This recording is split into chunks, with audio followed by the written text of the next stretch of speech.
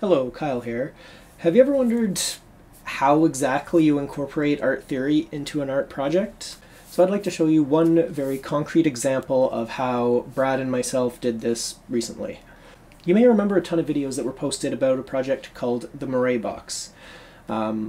This was the summer project between Brad Blucher and myself. We decided to do one very formal, official video about this. So anyway, we did this video that shows Brad and myself talking about our project.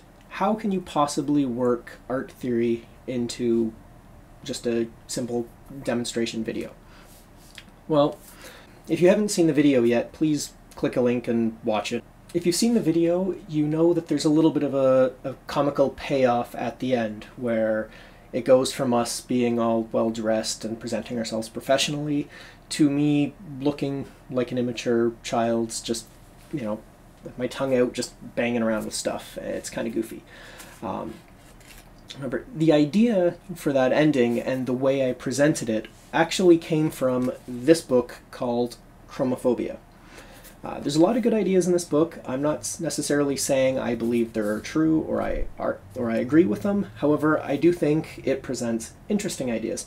The primary one being the way that Western civilization seems to treat minimalism and just blank whiteness as the epitome of refined class, and it sees bright colors as being garish, infantile, feminine, unsophisticated, childish.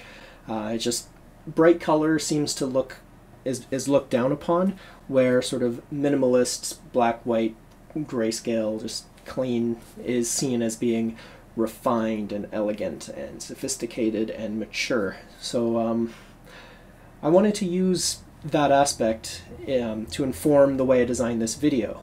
So if you look at the wardrobe we're wearing for the most of it, it's very minimal. I'm wearing dark navy blue, Brad is wearing purple. When I was editing the video, I ran a bunch of filters to actually reduce the saturation as much as I could without making it look like I had done a lot of post work. I wanted this to be a very minimal thing. Whereas when you go to the scene at the end, in my studio, I made a point of just putting as much clutter as I could, but also aiming for colorful clutter.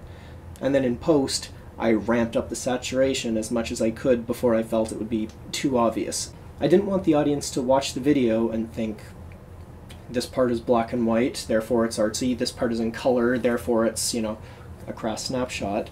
But I wanted that effect to still hit you subconsciously without, you know, shoving your face in it. It's not like the theory is the foundation of the video by any means. However, it's just a simple way.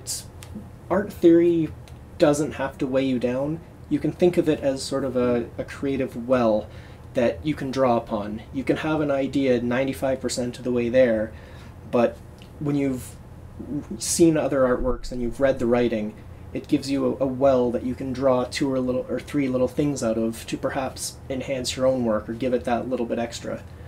And the video would have worked just fine without it, but it's an example where I think a little bit of art theory made it just that little bit stronger. And that is one of the ways that I put art theory in practice.